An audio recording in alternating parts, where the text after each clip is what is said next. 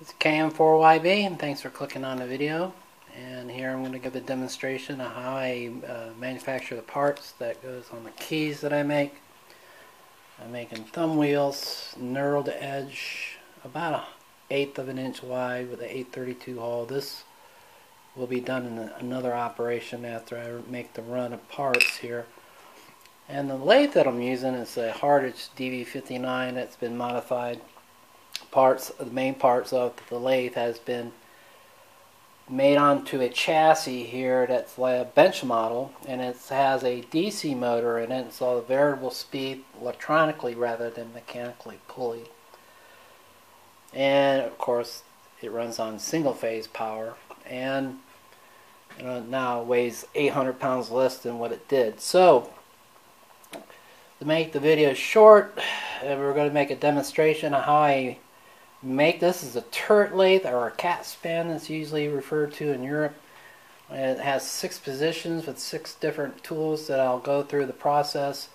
Here is how I advance a lever on the back end. There's stops for the depth that I need to have the depth stop. It uses a 5C collet system. It's old as the hills.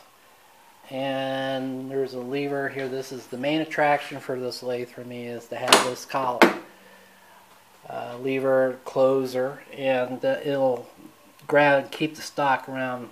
I have fully covered to 1 inch. And so the process starts with a puller here. And it's a simple little tool with stock with the hole size drilled through for the material that I'm working with, and then I use a slit saw. And then I use a circlip ring to keep the tension on the stock. So when I go and grab and I release the collet, I pull the stock out. Close the collet, so I pull the puller off. This is a step stop.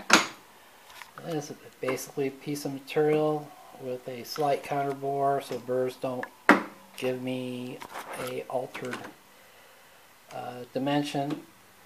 And so I'm now ready to start with the process. Turn the machine on. Start the center drill.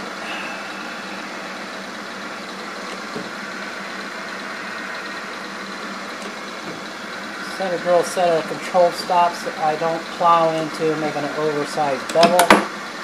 Now I come in with the drill. It's the number 29. Go in and make my gut. Now I come in with the tapping head. This is a releasing tapping head that I will commonly use. Sometimes I don't, but this makes it where I'm using blind hole threading. Makes it very convenient. And I'll slow down here and I'll show you. So as I make the control in, I pull back. So now it's freewheeling until I reverse the machine and it backs out. So with that procedure done, now I'll go to the knurl. This is a T8 knurling head. This is how I make the knurls, quick and easy. Now next is I start the parting tool.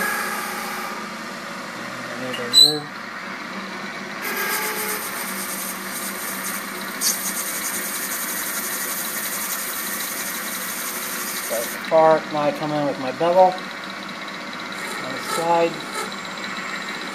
I have a controlled stop. Now I come off the finishing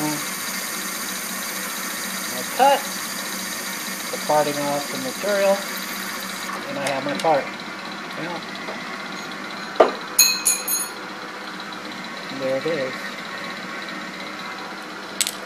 Well, that's what I'm doing Saturday night here in Largo, Florida. So thanks for watching the video. And 73 KN4YB.